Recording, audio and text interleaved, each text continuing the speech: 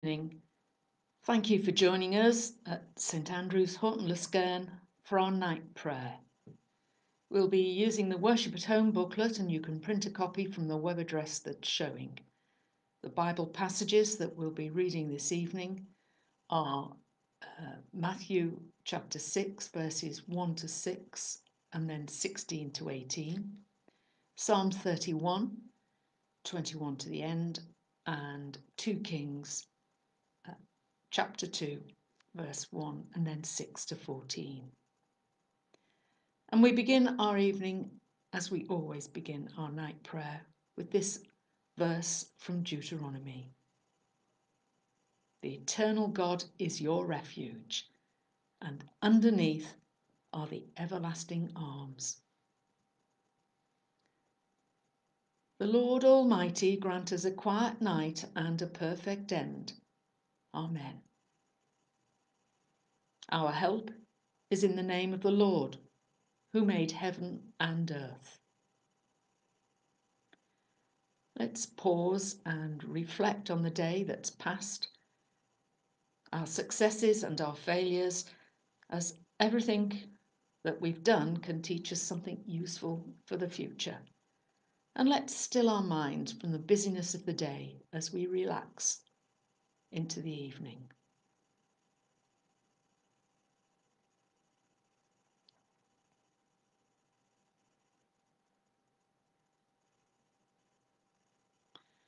Save us, O Lord, while waking, and guard us while sleeping, that awake we may watch with Christ, and asleep may rest in peace. So we'll start with our New Testament reading, which is from Matthew chapter 6. And we're jumping about a little bit, going to read verses 1 to 6 and then jump on to verse 16. So chapter 6, Matthew chapter 6, starting at verse 1. Be careful not to practice your righteousness in front of others to be seen by them. If you do, you'll have no reward from your Father in heaven. So, when you give to the needy, don't announce it with trumpets as the hypocrites do in the synagogues and on the streets to be honoured by others. Truly, I tell you, they've received their reward in full. But when you give to the needy, don't let your left hand know what your right hand is doing, so that your giving may be in secret. Then your Father, who sees what's done in secret, will reward you. And when you pray, don't be like the hypocrites, for they love to pray standing in the synagogues and on the street corners so as to be seen by others. Truly, I tell you, they've received their reward in full. But when you pray, go into your room, close the door, and pray to your Father who's unseen. Then your Father, who sees what's done in secret, will reward you. And on to verse 16. When you fast, don't look sombre as the hypocrites do, for they disfigure their faces to show others they're fasting. Truly, I tell you, they've received their reward in full.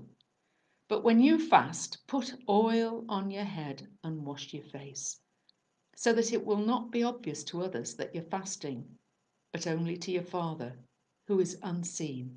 And your Father, who sees what's done in secret, will reward you. And we move on to Psalm 31. And we're starting at verse 21 and reading to the end. So Psalm 31, verse 21. Praise be to the Lord, for he showed me the wonders of his love when I was in a city under siege. In my alarm I said, I'm cut off from your sight. Yet you heard my cry for mercy when I called to you for help. Love the Lord, all his faithful people. The Lord preserves those who are true to him, but the proud he pays back in full. Be strong and take heart, all you who hope in the Lord.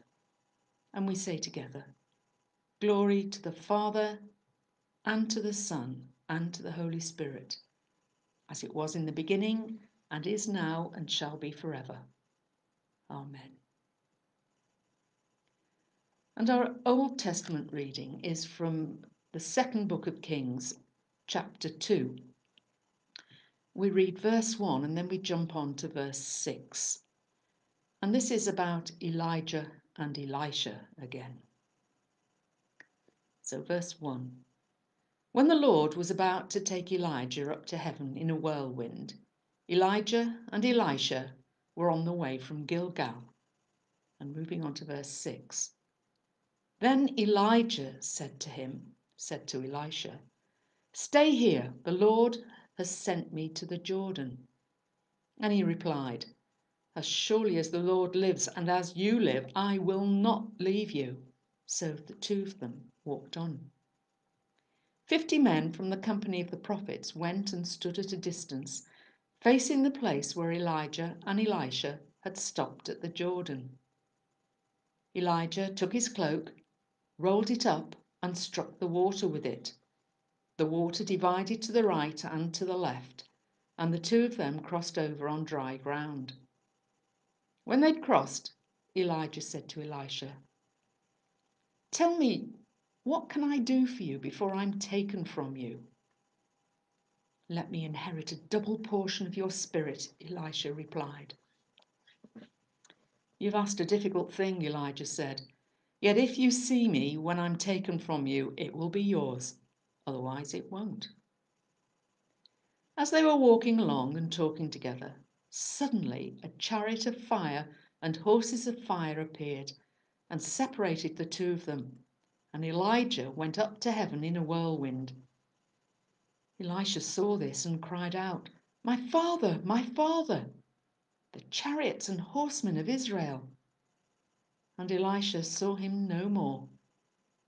Then he took hold of his garment and he tore it in two. Elisha then picked up Elijah's cloak that had fallen from him and went back and stood on the bank of the Jordan. He took the cloak that had fallen from Elijah and struck the water with it. Where now is the Lord, the God of Elijah? He asked. And when he struck the water, it divided to the right and to the left, and he crossed over. This is the word of the Lord. Thanks be to God. Well, this is a parting between teacher and pupil. However, the teacher was no ordinary teacher, and the pupil was no ordinary pupil. It was customary at the time for the firstborn in a family to inherit double what the others inherited. So what Elisha was saying when he asked for a double portion was to be regarded as his son. Elisha saw Elijah as his father, not just as his teacher. There was a bond between them that was very strong. Not surprising if you think about it. God chose Elisha and he sent Elijah to tell Elisha he'd been chosen. They were both prophets of God who worked miracles in his name. And there were not too many prophets who worked miracles. Let's list a few of the miracles that they did. So Elijah multiplied flour and oil for a widow. He shut the heavens, causing a drought. He brought rain to end a drought. He defeated the prophets of Baal when God set fire to a super soggy sacrifice. Sorry about that. He raised a widow's son from the dead. Elisha gave a miracle flow of oil for a widow. He multiplied loaves to feed a large crowd, raised a child from the dead, purified poisoned soup, he purified water. He healed Naaman of leprosy. Do any of these things sound familiar? Jesus turned water into wine. He brought Lazarus back from the dead. He fed 5,000 people with 5 loaves and 2 fish. And after the Sermon on the Mount, he healed a man of leprosy. The Holy Spirit was at work in Elijah and Elisha, and they did great things, always looking to God for guidance. Well, we've just celebrated Trinity Sunday when we recognise that God is the Father, the Son, and the Holy Spirit. Jesus had the power of the Holy Spirit as part of his very being. What's so amazing is that Jesus wanted each of us to inherit the Holy Spirit, to inherit eternal life. There's a warning though. In Matthew's Gospel, Jesus was pointing out the folly of hypocrisy. The folly of trying to show everyone else how great you are in one way or another. When we're truly filled with the Holy Spirit, what we do is for the glory of God, not the glory of ourselves. That doesn't mean that we should belittle ourselves, though. It means that we should be asking God to lead us in our daily lives in a way that glorifies him, in a way that aids those who need aid, in a way that comforts those who need comfort. We might not be prophets like Elijah and Elisha, but we can still live a life worthy of God.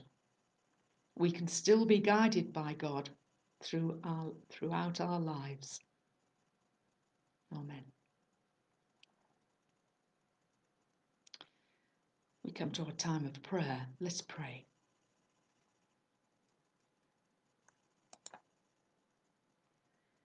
Lord God, we praise you that day by day you're at work in our lives and capable of transforming them beyond all our expectations. We praise you for the way that despite ourselves, you've called us to faith. We pray that you would continue to change us and use us in your work here on earth. May we always remember that it is you that empowers us, and may we use the gifts that you've given us wisely. Amen.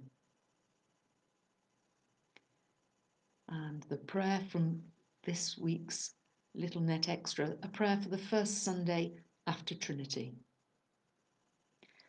O God, the strength of all those who put their trust in you, mercifully accept our prayers, and because through the weakness of our mortal nature we can do no good thing without you, grant us the help of your grace, that in the keeping of your commandments we may please you both in will and deed. Through Jesus Christ, your Son, our Lord, who is alive and reigns with you in the unity of the Holy Spirit, one God, now and forever. Amen. And we pray for those on our prayer list. We pray for John, Iris, Carol, Sharon, Karen, Susan, Jeffrey, Sophia, John and Pamela, Tony and Diane, Jane, Carol, Paul, Catherine, Anne, Rachel, Colin, Callie. And from the roads in our parish, we pray for those living in Trafford Close and Troon Avenue. And for the church family, we pray for David Gaskin. We ask, Lord, that they may each know your love and so feel comforted. Amen. We'll have a short time now for you to bring your own prayers to God. Maybe it's an opportunity to reassess your relationship with God and an opportunity to ask for his guidance in all you do.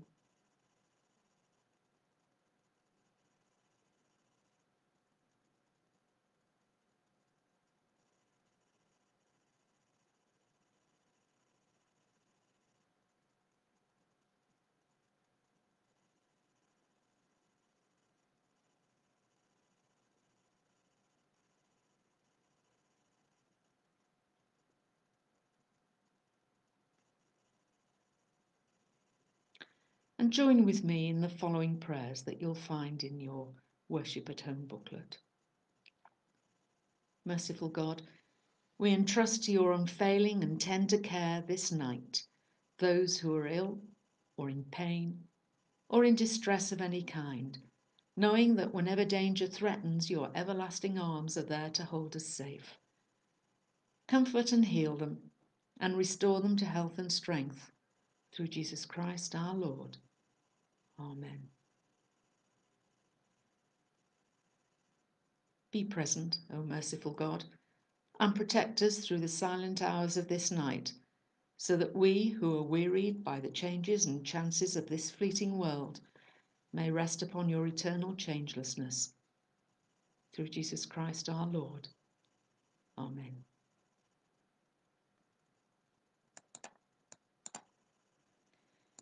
Visit this place, O Lord, we pray, and drive far from it the snares of the enemy. May your holy angels dwell with us in peace, and may your blessing be always with us, through Jesus Christ our Lord. Amen. Let's say together the Lord's Prayer. Our Father in heaven, hallowed be your name. Your kingdom come, your will be done, on earth as in heaven. Give us today our daily bread. Forgive us our sins as we forgive those who sin against us. Lead us not into temptation, but deliver us from evil. For the kingdom, the power, and the glory are yours, now and forever. Amen. In peace we will lie down and sleep, for you alone, Lord, make us dwell in safety. Abide with us, Lord Jesus, for the night is at hand and the day is now past. As the night watch looks for the morning, so do we look for you, O Christ. And together we say, the Lord bless us and watch over us. The Lord make his face to shine upon us and be gracious to us. The Lord look kindly upon us and give us peace. Amen. Thank you for joining us here at St Andrews for our night prayer, and you can join us again tomorrow at 9 a.m. for morning prayer and 7 p.m. for night prayer. Good night.